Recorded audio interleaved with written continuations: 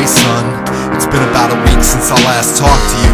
I know you're dealing with a lot of shit that I can't walk you through. I just want you to know, no matter what, you're still my baby boy, despite the legal documents that you crazily destroyed. I must admit it made me heated when I saw you broke your sister's phone. But then I started thinking about how you'd feel if you were all alone. I know you hate my guts and think it's me that ruined everything. I'm sure you think I suck and it's my fault when we begin to scream.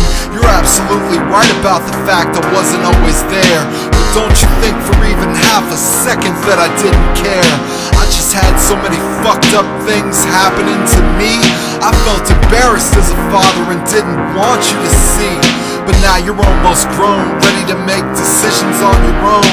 I'm sorry I had to disconnect the service on your phone, but I can't spank you, I can't ground you, and I'm done calling the cops. I can see your angry footsteps, you're definitely following Pops. All I want for you is happiness and the peace that I could never give, and hope you're ready for the world, cause you're no longer a kid. You're right, I wasn't there for every single minute, but at least I was in it, at least I was in it. You know what? Let's talk about my dad for just a second.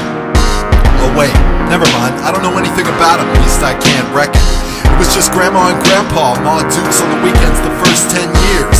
A lot of screaming and yelling in that little trailer fueled by vodka and tears. And when Mama took me off on her own, shit got much worse. Hard to even talk about when I think how much that stuff hurts. Got sent to the neighbors with a note that said, please feed my son, he's hungry. She forgot the part that said her crackhead boyfriend stole her money. I probably told her I hated her once or twice before I got to thinking she's really all I got in this world, even though she's fucked up drinking. Didn't understand at the time all the pain she was clinging to, but now that I'm older and wiser, I see that same thing in you. That self-destructive attitude like I don't give a fuck. I know you wanna do your thing, chill and live it up. When I was 17, you couldn't tell me not a fucking word. By 21, I'd forgotten everything I heard. All I want for you is the happiness and peace that I could never give, and hope you're ready for the world, cause you're no longer a kid. You're right, I wasn't there for every single minute, but at least I was in it, at least I was in it. One Christmas morning I awoke to absolutely nothing. Not even a tree, let alone turkey, mashed potatoes or stuffing. At age 9 I made a vow to never let that happen. When I became a dad, I'd never go and turn my back when my children needed me for even just a little attention.